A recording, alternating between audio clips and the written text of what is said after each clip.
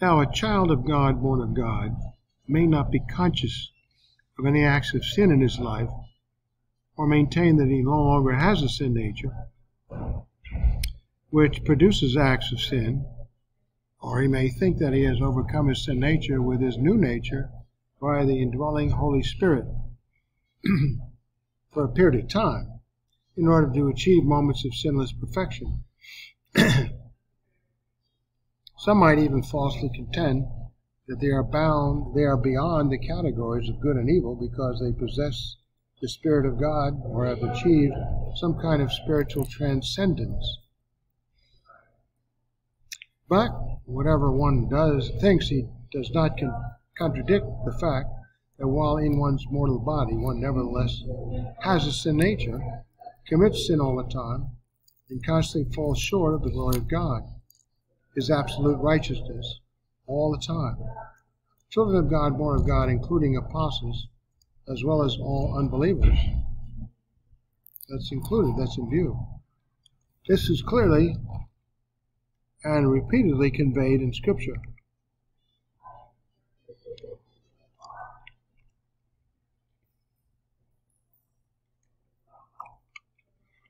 Look at 1 John 1:10.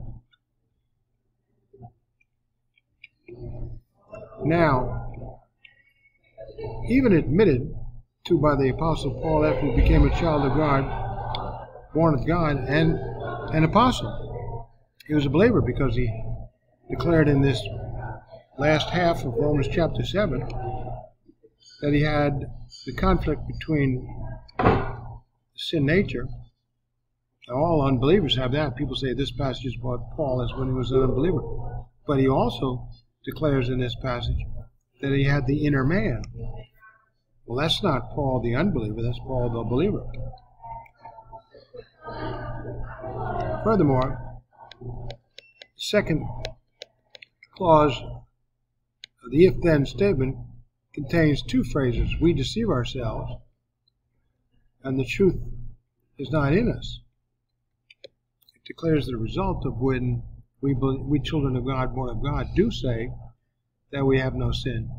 We deceive ourselves and the truth is not in us. It brings out into the light those children of God, born of God, who have willfully hidden their mentalities from the sphere of light in which God dwells, the sphere of his absolute righteousness.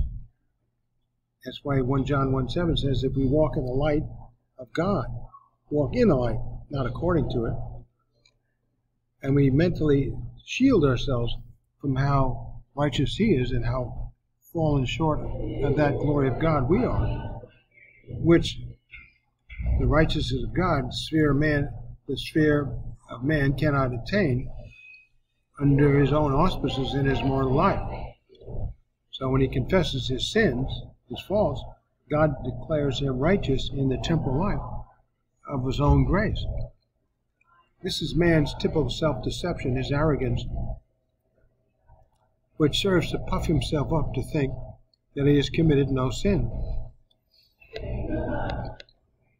For a period of time, even. That he has no sin nature, or has overcome it, if he is a child of God, born of God, with the new nature within him that the Holy Spirit has provided. That Joseph Prince thinks that you can achieve this under the grace of God, under your own auspices, by your effort.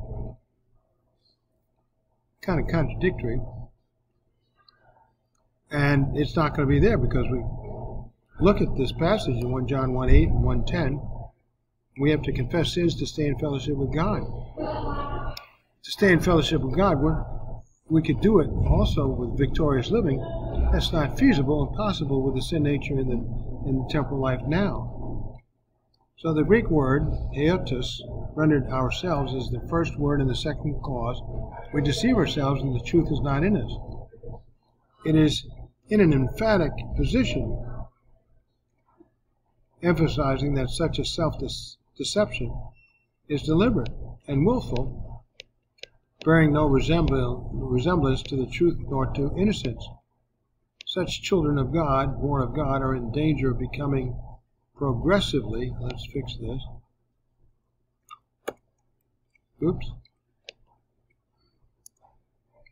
progressively delusional and evil as the time span that they claim to be without sin increases. Moving on. So when children of God, born of God, feel close to God,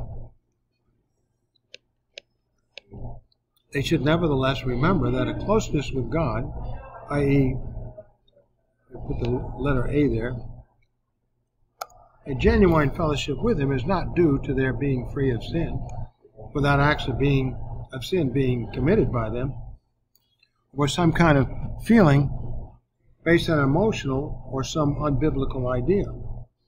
Emotion.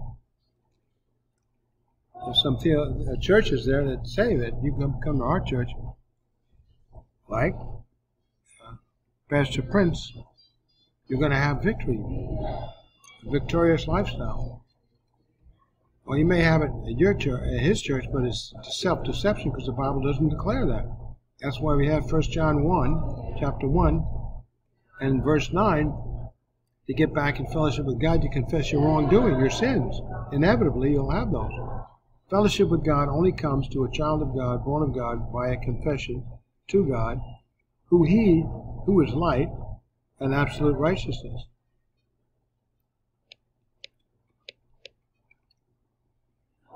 And out of the grace of God, because of the shed blood of Christ, His Son, which cleanses us from all sin. Fellowship does not result from how good the child of God, born of God, behaves or feels, but how much more he is focused upon God's absolute righteousness. Reflect upon how far short he falls, and then you confess, as compared with the evil nature of his own thoughts, words, and deeds, which he acknowledges to God. And notice that it is Christ Himself, by virtue of His giving of Himself on the cross for us. Let me fix that. A little trouble with this new computer. It's one of those ones that won't break like I've broken my last two by running in the buses. This has a detachable magnetic keyboard, and so the hinges won't break and then crash the computer. Anyway, and notice, get this out of the way here.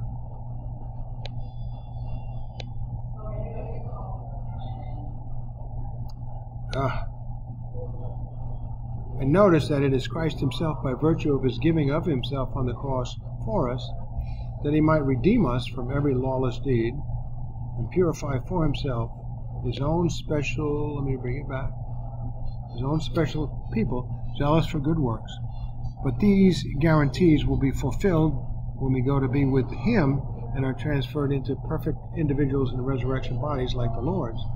So this wonderful end is indeed part of what He has done for us who believe in His propitiation for our sins and for all humanity, should they believe in Him. Notice, it is all by His effort, God's effort, and nothing that we do. We contribute nothing toward that end. Albeit our efforts to attempt to obey the commands in this temporal life are of value, albeit always imperfect. Here in this passage and elsewhere in Scripture, to be faithful, do contribute these things, these efforts, do contribute to the reception of eternal rewards above and beyond what Christ and Him alone, let me get my fingers on this thing, and Him alone has done for us. So observing what an individual does is not an accurate measure of whether or not he is a believer destined for heaven. And that seems to me what Joseph Prince seems to say. Well, let's look at their lives. And here we go. So how do we know if someone is truly living under the grace of God? If a believer is truly, we look at their lives. Well, I have very little to say that's praiseworthy of that. That's arrogant. I'll get used to this laptop sooner or later. Are you that righteous that you can tell if someone's conduct demonstrates that they are saved unto eternal life? Have you watched them 24/7? discern their innermost thoughts? Is salvation unto eternal life dependent upon their conduct, their works? Well, let's see. And this would mean not just the moment that you get saved, but thereafter in the Christian life.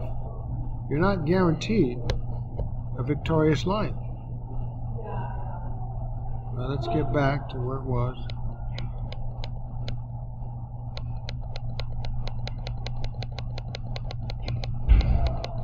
Here's my favorite passage on this.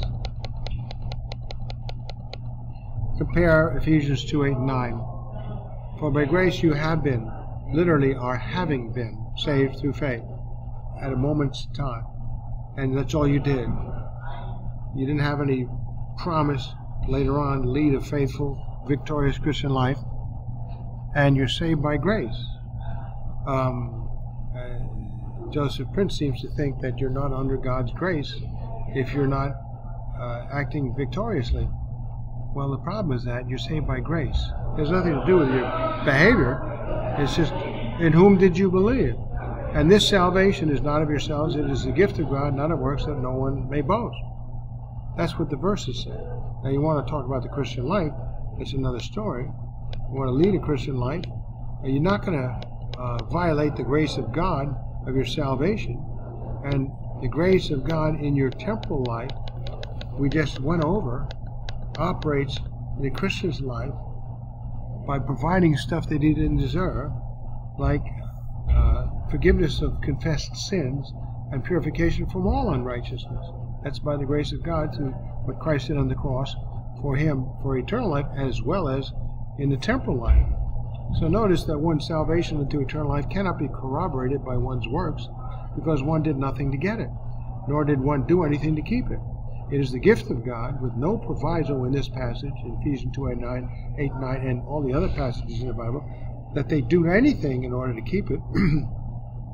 Other passages may not be consulted in order to modify or add to what Ephesians 2, 8, 9 above is conveying. That is the rule of context. You cannot edit a passage based on what another passage says. It must stand on its own context. That is how one learned to read from the beginning of one's schooling in how to read in any book, not just the Bible. Otherwise, the Bible or any book is a contradictory book and must be discarded. If other passages say differently, then burn the Bible and find another book to trust in, if you can, and you cannot if you read it properly. Okay. Well,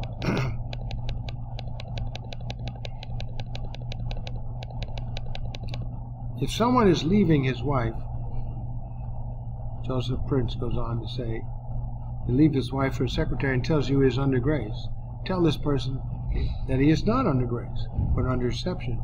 Well, under the grace way of life, what shall we say then? Shall we go on sinning so that grace may increase? So if the guy leaves his wife for a secretary, God's grace is going to provide for his forgiveness of that relative to eternal life.